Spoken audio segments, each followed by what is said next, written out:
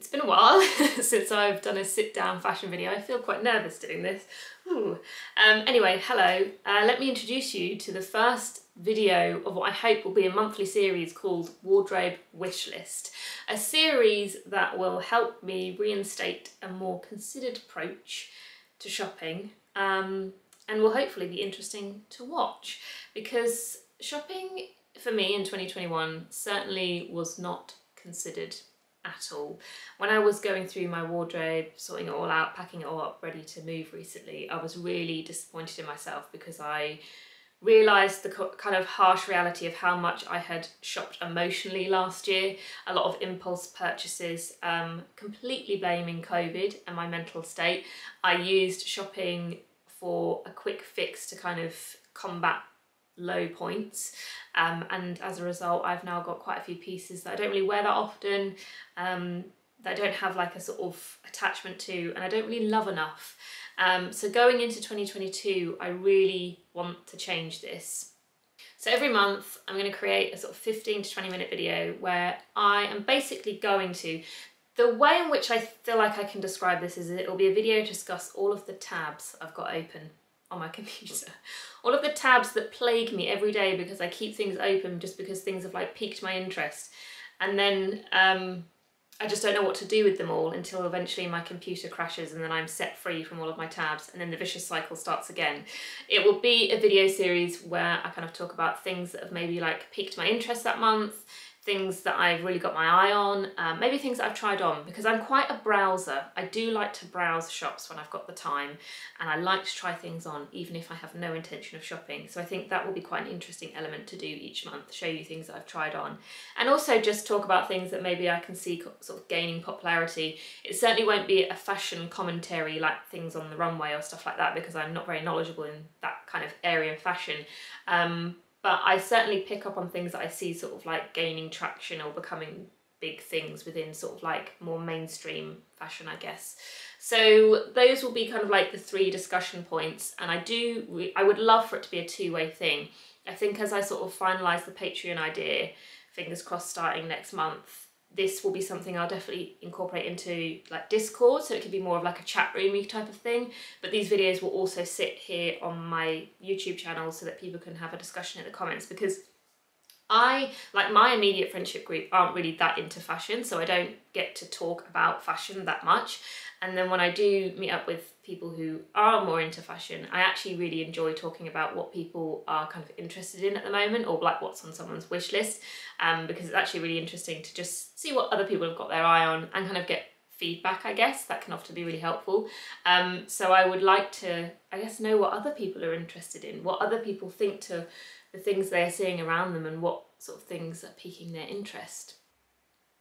Basically, you can all have a real good nosy at what I want to buy that month, but not necessarily buying. So the idea is that we can just kind of like discuss things. It's not going to be haul videos where I'm showing you loads of things I'm buying every month. The point of this is to kind of avoid that, basically, because I think part of it for me is if I discuss it, more often than not, I kind of like can talk myself out of buying things because I can really see why I don't particularly think an item will work for me, if that makes sense. Anyway, that's the basic idea. I'm sure as the months go on, the videos will develop structure, but they're just so you can kind of get a gist of what to expect. Anyway, intro over. For this video, what I decided to do is kind of set some goals, I guess, for 2022. So I've picked 6 items that I would really like to add to my wardrobe this year. Some of the items I have already acquired, however some of the items that I've got on this list I think are going to take some time to find and some time to decide on. So I think the search for them will actually probably feature month to month in these videos as well, which I think will be quite interesting to watch that journey. But before I get started, I just want to let you know that this video is in collaboration with FARFETCH. Very regular viewers will know that I work with FARFETCH quite often. I think I've been working with them now for like maybe almost a year, which is really nice to have a consistent client because it feels really organic, and it's just nice for someone to put their so much faith in me. I'm sure lots of you already know of FARFETCH. It's a platform that houses literally thousands and thousands and thousands of incredible boutiques and brands. I use it a lot to find pieces that are quite hard to find, like brands that are quite hard to find, or like rare pieces. But in 2022, I think what I want to use FARFETCH for is to kind of discover new brands and look for more elevated basics, which I'll touch on slightly later.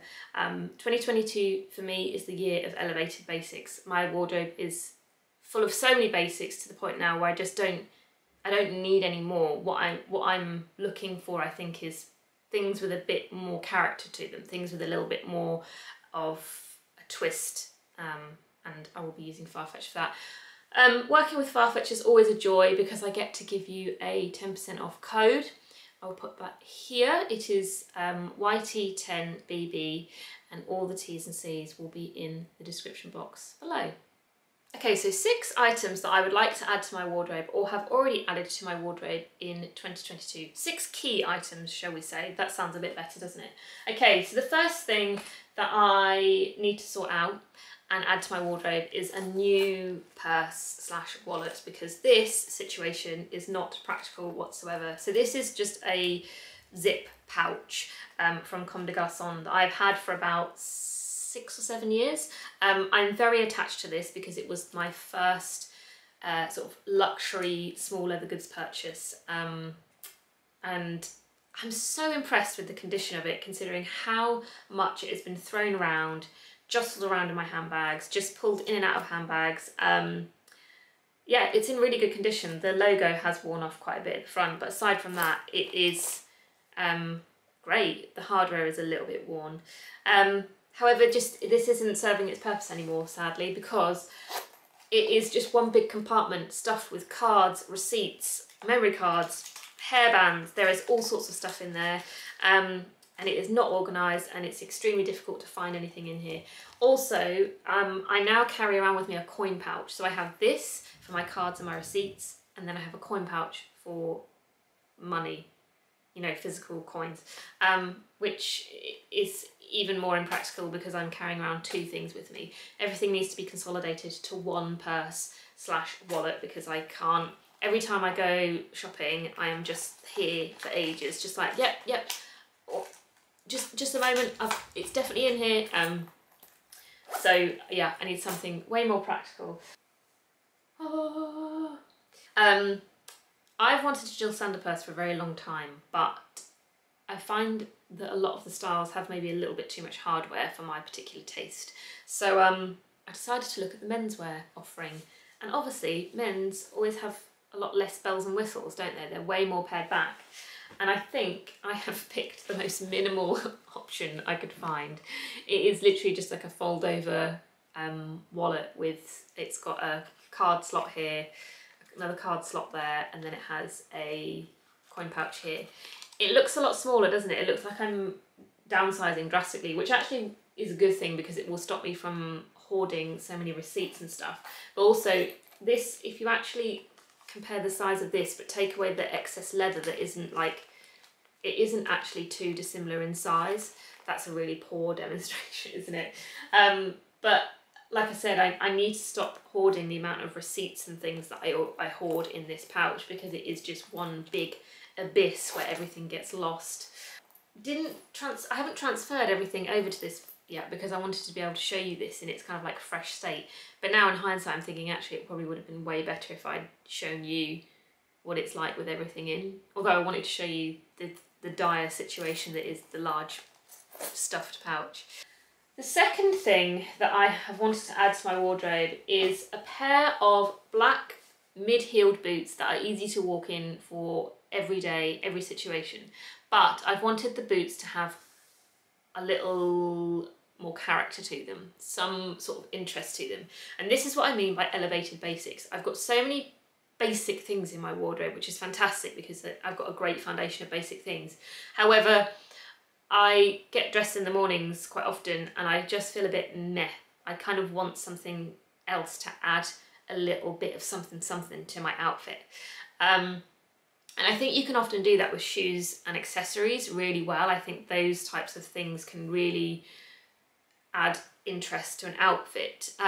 So I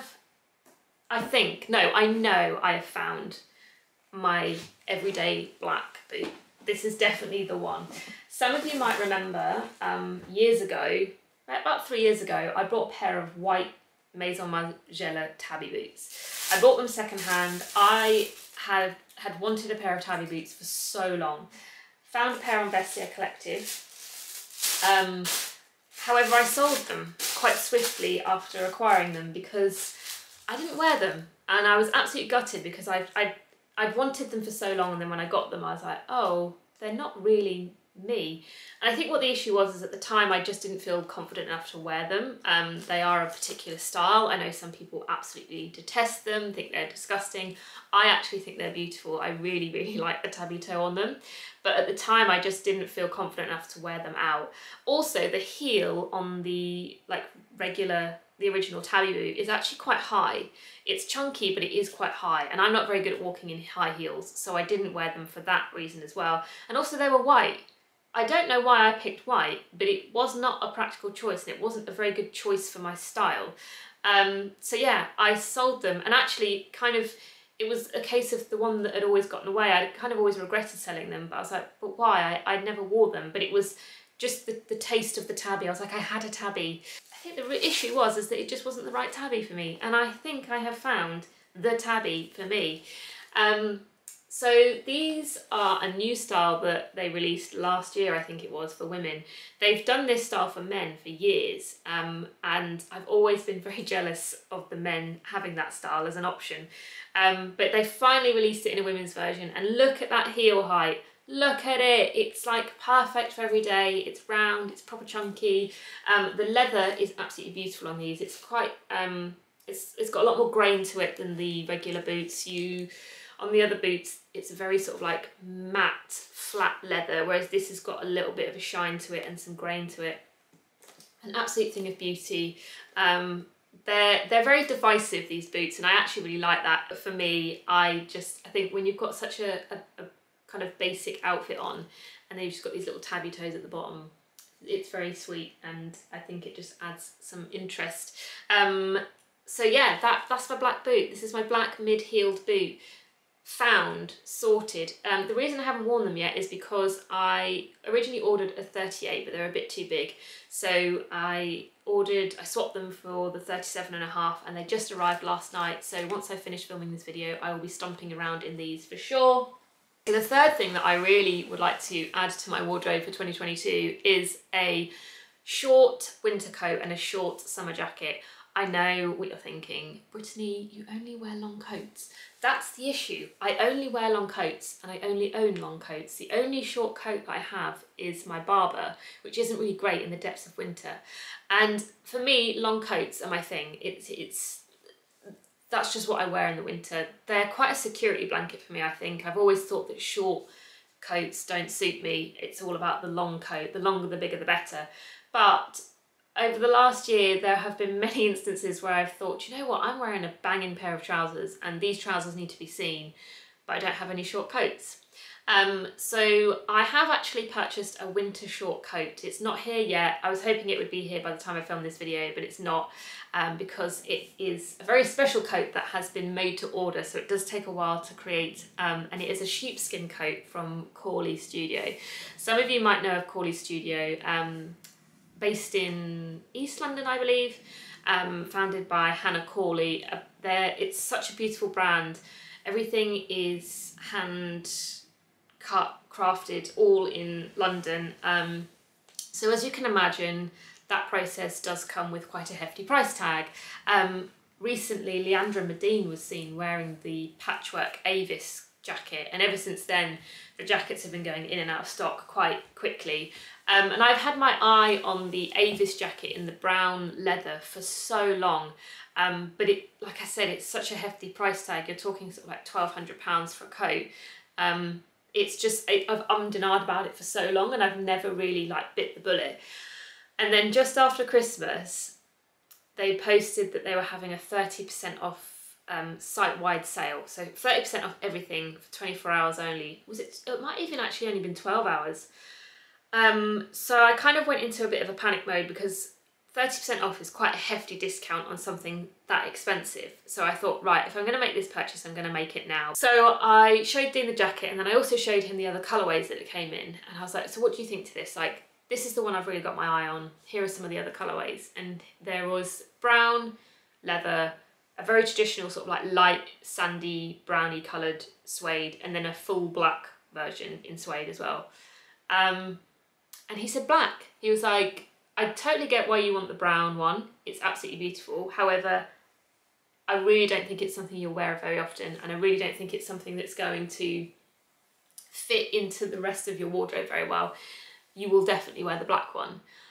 So I ordered the black, and I spent like hours measuring all of my other coats against the size chart, and I was like, right, I have to get this right, because obviously it's made to order, so you can't really return them. It has to be right. And then I was looking at their tagged photos to see other people in the jacket to kind of get a gist of sizing. So I settled on an extra small in the end. I think it's going to be okay. I think the small, based on what I'd seen online and other people wearing a small, would have been a bit too big for me. So hopefully that will feature actually in next month's wish list. I can sort of show you and give you my first impressions of that for sure. And then also I'm looking for basically a summer version. So I have got my eye on a Margaret Howell jacket that's in the sale. It's a sort of cropped brown wool coat with an asymmetric placket. So rather than sitting down the middle, it kind of fastens to the side. Very sort of like boxy, really simple, and the only thing that's kind of holding me back a bit is it's brown. I'm just unsure how much I would wear brown, but then I do wear a lot of black, a lot of grey and a lot of navy, which I think go well with brown, easy. So yeah, I've got that open up as a tab, and I'm sort of looking at it several times a day, and I think it will be something. I think I need to purchase it because Margaret Howell stuff, as soon as it goes in the sale, sells out really quickly. Or maybe if I'm in London actually in the next few days, I could go in and try it on. But yeah, that's my winter and my summer jacket that I want to add to my wardrobe for 2022. Okay, number 4. So I really want some interesting denim in my wardrobe.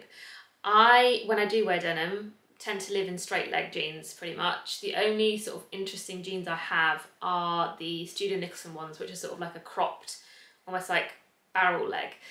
So I kind of want a few more pairs that are like that just got a little bit of interest in them, because I've said this before, when I don't really know what to wear, or I just want to sort of feel like me, one of my go-to looks is to wear either a head to toe navy look, or I put on a turtleneck and a pair of jeans.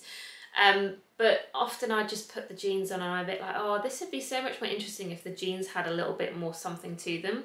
And I've always liked the look of kind of balloon shaped jeans, but it is quite difficult on my frame to sort of wear that shape because often they're cut for a much taller person. So I was looking on FARFETCH and I discovered Mother Denim and the curbside ankle, which is a cropped balloon leg shape. I obviously will put a cutaway in so you can see how these look on. So obviously on me they're not cropped, but because they're intended as a crop fit on me, they're actually a really nice length, and I like how slouchy they are. I did size up in them to a 26, because also in 2022 I am not here for things that are uncomfortable, so I do find I'm sizing up in things quite a lot so I can wear things slightly looser. I love how these look with loafers. I think they look really nice with my Oxford tabbies as well, and I think they're going to look great with the tabby boots. Just paired with the turtleneck and just like an interesting shoe, I just love that there's just enough elements of kind of like interest there. There's a slightly unusual shape in there, so it just feels a little bit more elevated than just turtleneck and jeans. I also think in the summer with like just a basic slouchy vest or a t-shirt and some sandals, voila, lovely. Overall, quality of these is really, really nice. They don't feel thin. That's the other thing as well. Like, I don't like it when denim feels thin. I like my denim to be quite rigid, and these definitely have that feel to them. The other thing in the denim category is I would love a pair of 501s, but like vintage 501s that fit me perfectly. It's really hard to find them with the correct leg length, because obviously most jeans are like a 32, 30. I might be able to get away with 30, but I think the journey to find the perfect 501s is going to be a long journey that will all take you on. But I would absolutely love a pair of just like the classic blue 501s and a white pair, but I know white pairs are really hard to find in good condition. So those are the denim pieces that I am excited about for 2022, and I'm excited to have a good old hunt for a pair of 501s.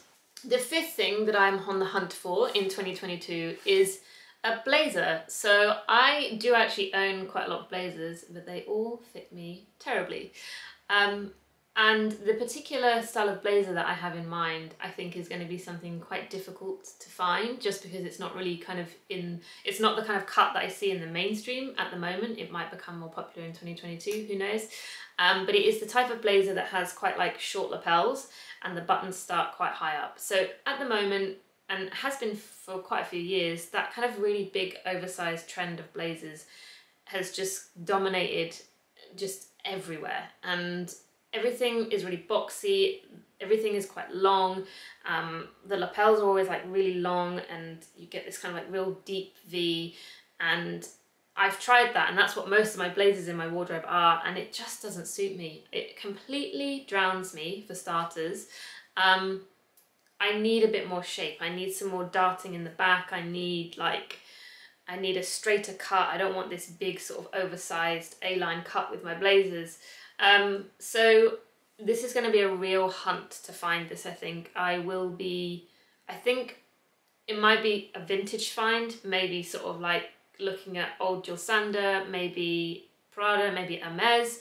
I have actually seen some brands do this style of blazer. The first being Maison Margiela.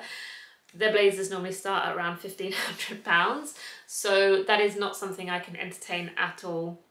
And then the second brand is Acne. They have got one at the moment for £650, which is still very expensive, but it's definitely something I will keep in mind just in case of like sales or discounts. And I think next time I'm near an Acne store, I'll definitely go in and try it on, because I'm intrigued by it, because I love Acne trousers, and I actually find the fits at Acne are really, really good. So I do want to see how that fits me. But yeah, I need something that I want something with a straight cut, that has a little bit of darting in the back, still like a nice squared off shoulder, a little bit shorter in the body, and the buttons to come higher up. And in order to get that, like I couldn't even like tailor the blazers I've got, because they're such a particular style. I'd have to completely like deconstruct the blazer and basically build a new one. I have also thought that potentially maybe having a look at a few Korean brands could be the way forward, especially trying to get that more cropped fit. Kinder Salmon have done a few in the past, but they've often been like tweedy fabrics. I want something a bit more plain. I don't want a tweed or sort of like, I don't want it to feel like a heritage sort of blazer. I still want it to feel quite like clean, but I guess I want clean materials but a slightly more preppy vintage cut. I think it's going to be much more flattering for my height. So that is a real kind of task for 2022, is to find the blazer that finally fits me. I kind of made my peace with that. I probably will have to have like sleeves slightly tailored and things maybe taken off the bottom, but it's really that button placement and the lapels and the shoulders that I'm really, really looking at when trying to find this particular blazer. What else was I going to say about it? Oh, and I want it in black and navy. They're the two that I want. And then the final thing that I would really like to add to my wardrobe in 2022 is a practical kind of like shoulder bag, like an actual like big handbag. Please allow me to give myself the title of Queen of Crossbody Handbags. I have so many. I live for the crossbody handbag. It is like that. I just love crossbody handbags. I love to be hands-free. However, it is not always practical, because there are times where I do want to carry more than just essentials. I am quite a light packer, like I don't carry a lot of stuff around with me. I keep the contents of my bag super, super minimal, but often like I want to take a book with me, I want to take a water bottle, or my vlogging camera can take up quite a lot of room. So I would really like a bag that can be worn on the shoulder, that has a lot of room in it and that is secure, because I have the little lift and the tulip tote, but it can't be worn on your shoulder and it's not very secure. It's completely open, and because you carry it with the top handle, you can see right in your bag. And actually I've had instances where things have fallen out of the bag. So I need something way more secure. So the contenders for this handbag are the Row Bindle, which is quite a slouchy shoulder bag with a really nice sort of triangular shape, and the leather on it looks super, super soft. The Jill Sander Goji bag in the square medium in black. So this is a very structured bag, very different to the Row Bindle. It's got a kind of clippy clasp on the top, so it has a little bit of a vintage feel to it, but it has the most beautiful, like, real like smooth leather. The word has lost me now, like nappa, maybe that's the word. And then has a top handle that you can wear on your shoulder and easily just wear like in the crook of your arm or just down by your side. And then the third bag is actually from a brand called designer called Peter Doe. It's from his spring summer 2022 collection, so it's not actually out yet, but I clocked it on the runway last season. And it's actually a crossbody bag, but it's more of like quite a large saddle bag, so it's got a really thick strap. It's got a real sort of like sculptural shape to it. Really thick strap, and then kind of goes into this sort of like saddle shape that curves around the bottom. So it's quite big, and would hopefully fit a lot of stuff in, but can still be worn crossbody, so I'm still hands-free. So they're the three bags that are really kind of like at the top of my bag kind of consideration list at the moment. All three of them need to be seen in real life, I think. They definitely need to be tried on, opened up, like really need to like sort of play around with them, because all three bags are extremely high-end luxury bags that, you know, they cost a considerable amount of money, so I want this bag to be the bag. Well done if you made it this far. This video has been a little longer than I anticipated, but obviously I had the introduction and had a lot to say in this video. But going forward, the videos will be sort of around the sort of 15-20 minute mark, and I think as we go along, things will be a bit more concise and refined, as I kind of figure out what it is that I want to share, how I want to structure them, and what it is that you would like from this series of videos. But in the meantime, I really hope you found this one interesting, getting a little insight into the things that I would like to buy in 2022 and the things that I've already bought. And I shall see you all in the next wardrobe wish list.